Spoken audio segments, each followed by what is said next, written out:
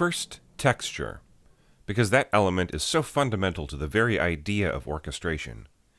Since our common currency as orchestrators is the score, I've defined this as the vertical element. What is going on at the same time in terms of the cumulative effect of pitches and timbres? Another word for this is orchestral color. Simple, right? Wrong, because the act of combining tones carries the weight of all these other principles within it, each of which could fill another hour's lecture. But to deal with them quickly, the scope of the sound picture, is it intimate or towering? How does it inhabit the boundaries of a printed score? And remember, more is not necessarily bigger. Many instruments at once may create a very soft texture, whereas it only takes a few trombones to completely fill a hall.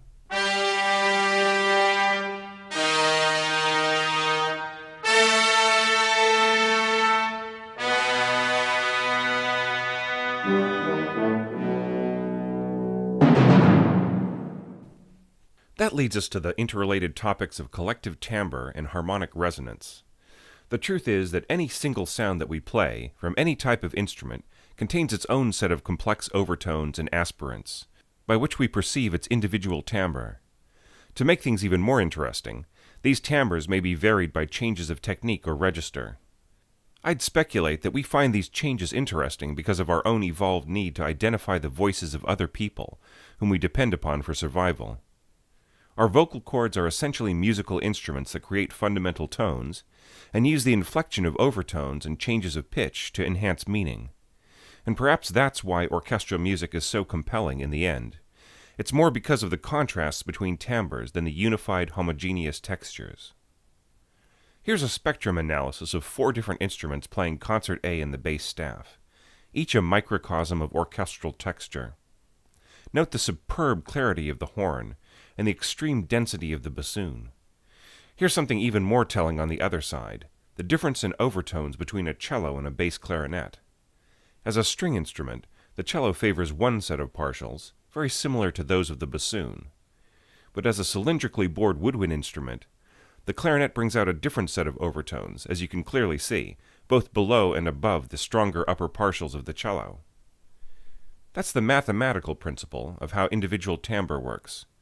What's the practical application in an arrangement? How about this? If you want to fill in this section of overtones with both sets of partials, yet have a clearer sound, double your cellos with the bass clarinet. On the other hand, for a rich, complex blended tone, double with the bassoons instead. And if you want to emphasize the fundamental in the first few partials, you can't beat a horn. It's as easy as that. Now imagine these diagrams don't represent single tones, but staves in an orchestral score. The bassoon looks like some sort of soupy, late Romantic period opera score with triple winds, quadruple heavy brass, and octuple horns. The horn spectrum is more like a clean, disciplined little collegium-sized work by Bach or Corelli. The cello and bass clarinet represent more of a classical spectrum of tones, clearer, well-defined, and yet full. This is more than just another thought experiment. The natural tendency of our ears is to favor the agreeable fulfillment of these overtones as a major chord. In fact, we name the intervals of the first few degrees of the harmonic series as consonances.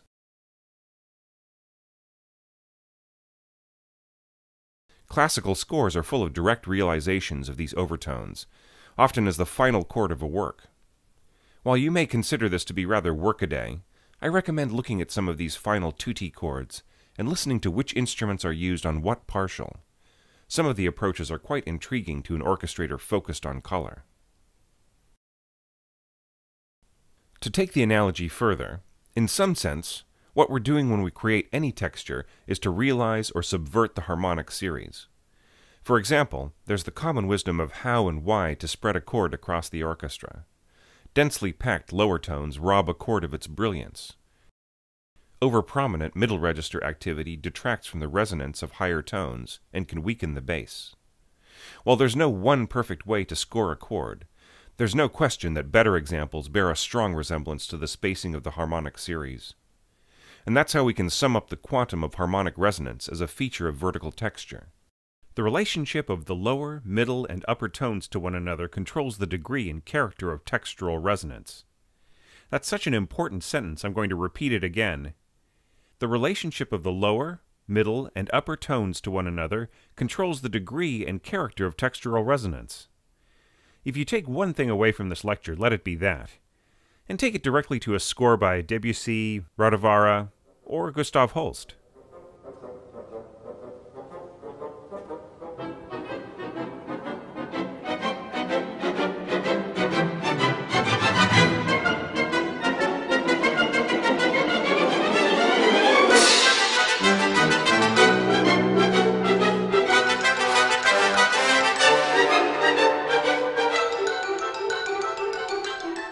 The last two topics are also interrelated, as well as stepping stones to the next element of balance. Psychoacoustics is the study of how humans react emotionally and physiologically to sound. This is more than a footnote, by the way, even though I placed it near the bottom of the list. In fact, it's essentially the preeminent quality of texture.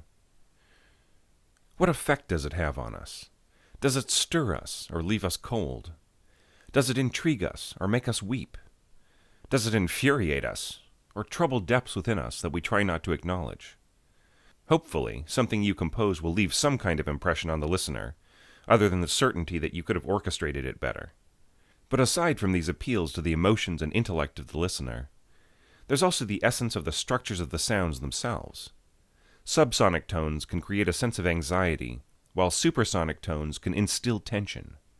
When these tones are brought inwards to the range of hearing and orchestral playing, they retain at least a vestige of these physiological effects. The contrast between these outer sounds and the relative safety of the innermost middle 4 octaves can easily have an immediate influence on the listener. Just attend a drum and bass concert, which is a distillation of that effect, pounded into the listener for hours.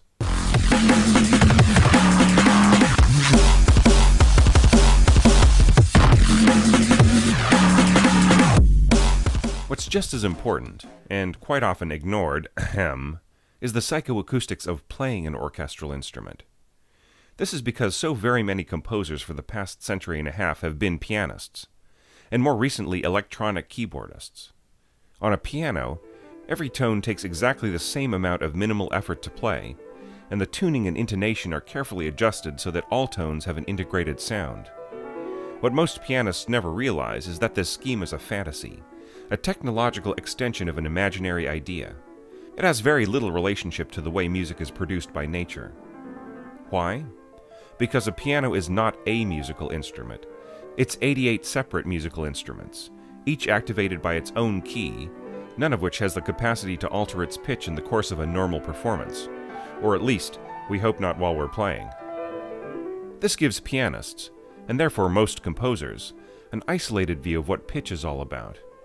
It's a percussionist's view, or even smaller, it's the view of a percussionist who only plays one type of percussion instrument with one type of mallet. But for a string player, and even more for a wind or brass player, pitch is about tension and relaxation. The higher a pitch, the tenser the embouchure, or the smaller the resonant length of string. The waveform gets tighter and tighter, and the margin for error becomes smaller and smaller. At the other end, a low note can be difficult to initiate. A double bassist may have to flick an open string to get it to speak on the attack. The character of a staccato on the very lowest tones of a low brass or wind instrument becomes more about the breath and less about the pitch. The way in which these extremes are approached and departed from has a real physiological and psychological effect on a player, and if you're unmindful of this reality, then the emotion you can expect to engender in the orchestra will be mostly resentment, not wonder or exaltation.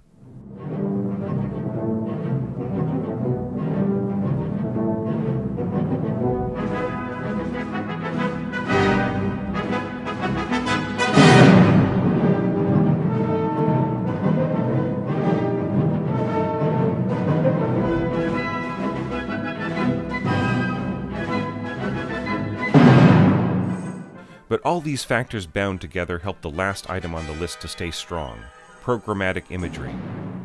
If you're painting a picture with sound that has a visual context, then you want all the vertical elements to work together towards that goal. A lot of this depends on cultural cues. We expect a cymbal splash to evoke water, a piccolo to sound like a bird, and so on. Aside from these obvious cliches, and I'm as guilty of them as anybody, there's your own unique perspective to consider, and here's where I feel that texture can be at its most individual. For instance, in my case, I have a keen fascination with very subtle textures, and yet the bulk of my work for the past few years has been crossover orchestration and educational programming, both of which require a full-bodied approach. That's why I jumped at the chance to compose a harp concerto, because its very nature would require a light but complex hand. That's me, right there, in a depiction of the shifting cloudscape that's my constant visual companion, from the window of my little house high above Wellington Harbor. What a relief it was to compose and orchestrate something subtle and nebulous after so many hundreds of pages of tutis.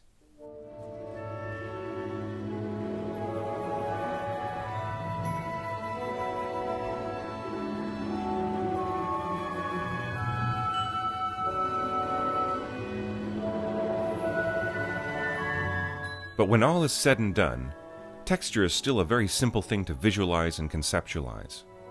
There it is, a simple vertical line displaying everything that's happening at once, more or less in order of pitch.